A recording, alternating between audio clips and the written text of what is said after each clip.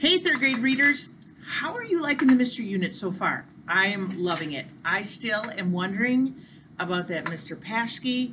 I'm now wondering about Mr. Linkletter.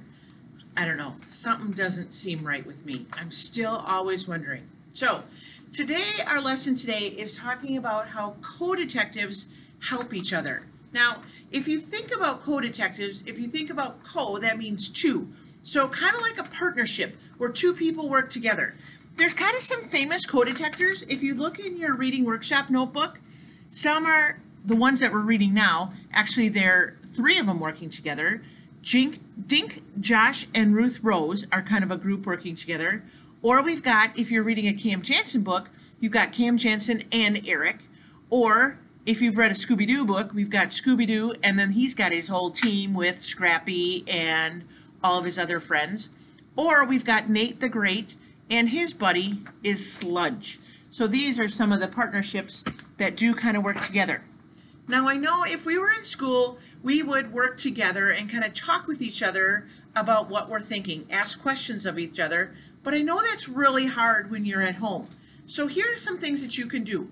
Maybe you can talk with maybe mom, dad, grandma, grandpa, who's ever in charge of you about what you're reading in your book. Maybe you want to talk to them a little bit about what we're reading in our absent author. See if they've got things that they might want to add. Maybe if you're reading your book and you're reading aloud to someone, maybe you could talk with them as you're kind of sitting and working together doing your reading. Maybe you want to talk with your dog.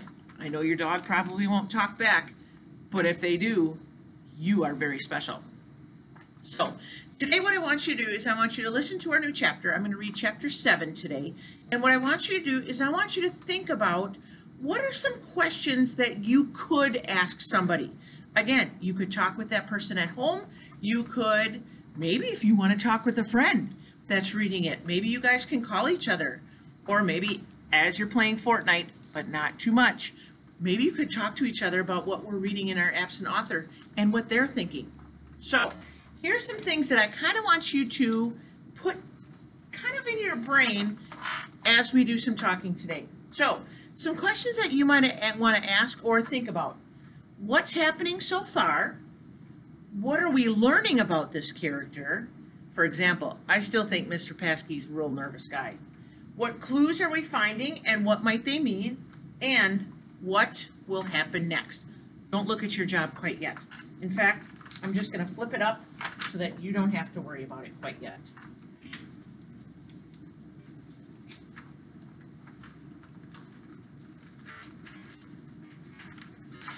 Paper clips aren't really working for me. Okay, here we go. You ready? Here comes chapter 7.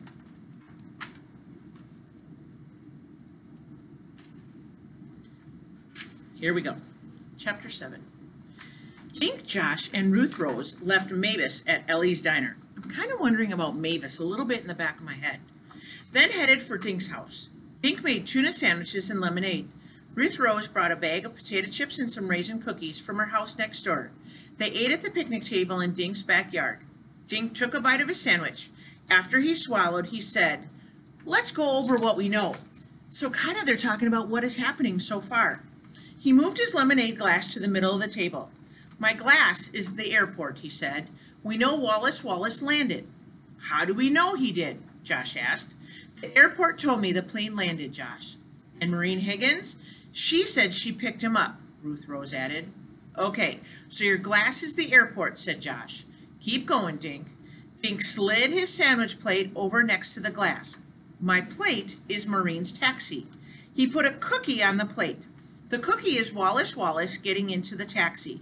Dink slid the plate over to the open potato chip bag. "This bag is the hotel." He walked the Wallace cookie from the plate into the bag. Dink looked at Josh and Ruth Rose. But what happened to Wallace after he walked into the lobby? Okay, so here's kind of a picture of what they're doing with their cookies and their plates and their glasses. Remember, Wallace is on the plate. "I'll tell you what happened," Josh said. He lined up 4 cookies in a row. "The little cookie is Mr. Paschke. These 3 are Maureen, Mr. Linkletter, and Olivia Nugent." Josh looked up and waggled his eyebrows. I think these four cookies are planning the kidnapping together. I never thought about that. Let's see what they have to say about that. Ruth Rose laughed. Josh, Mr. Paskey and Livy are friends of ours. Do you really think they planned this big kidnapping? And can you see Mr. Linkletter and my babysitter pulling off a kidnapping together? Josh ate a potato chip. Well, maybe not, but someone kidnapped the guy. Our trail leads us to the hotel. And then it ended, Dink said. What I want to know is, if Wallace Wallace isn't in his room, where is he? Dink nibbled on a cookie thoughtfully. I'm getting a headache trying to sort it all out. Ruth Rose dug into Dink's backpack and brought out 3 Wallace Wallace books. I have an idea. She handed the books to Dink and Josh and kept one. What are these for? Dink asked. Josh made me think of something Wallace Wallace wrote in The Mystery in the Museum. Ruth Rose said, he said the more you know about the victim, the easier it is to figure out who did the crime. Huh, that's interesting, because that kind of goes with what are we learning about the character? So what are we learning about Wallace Wallace? We don't really know a ton quite yet. She turned the back cover of her book. So let's try to figure out more about our victim. Listen to this. So they're kind of reading that blurb from the back of the book. She started reading out loud. When not writing, the author likes to work in the garden. Naturally, Wallace Wallace's favorite color is green. Wasn't one of our characters, who was it? Was it, who was I thinking? Mavis? Wasn't she wearing green? I wonder if she knows all about Wallace Wallace, and she's the one that took him, because she was going to have lunch with him. I don't know. This is getting good. You ready? Fine, said Josh. But how, knowing his favorite color, does that help us to find him, Ruth Rose? I don't know, but maybe if we read a little bit more about him, we'll discover some clues, Ruth Rose said. What does it say on the back of your book? Josh flipped the book over again and began reading more. Wallace Wallace lives in a castle called Moose Manor. Moose Manor. He looked up. We already knew that he lived in a castle. Remember Mrs. Sardina told us about that? I don't see any clues yet, you guys. Ruth Rose stared at Josh. You know something is bugging me, but I can't figure out what it is. Something someone said today, maybe. She shook her head. Anyway, read yours, Dink. Dink read from the back cover of his book. Wallace Wallace gives money from writing books to help preserve wild animals that live in Maine. Okay, he gives money away to save animals, lives in a castle, grows a bunch of green stuff, Josh said, counting on his fingers. Still no clues. Josh took another cookie. But I just thought of something, he began, slowly munching on the cookie. Dink raised his eyebrows. Are you going to tell us, Josh?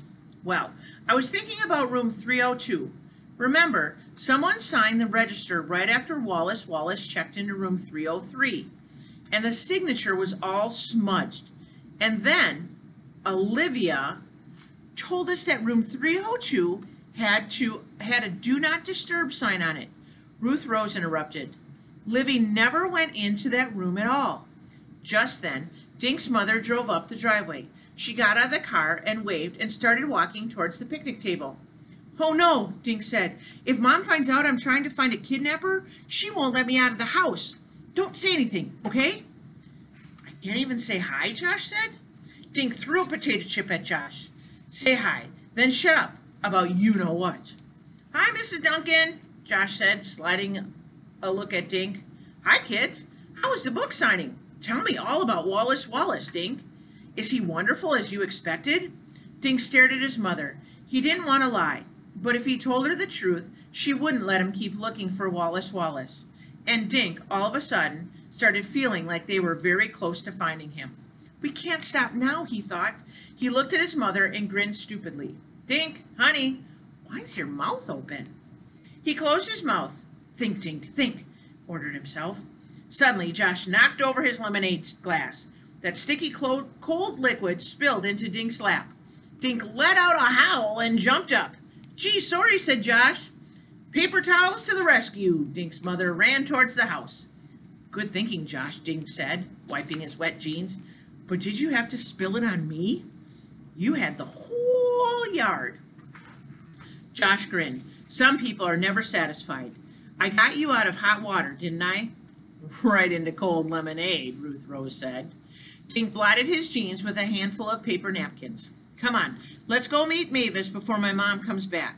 There's something weird happening on the 3rd floor of the Shangri-La Hotel. The end.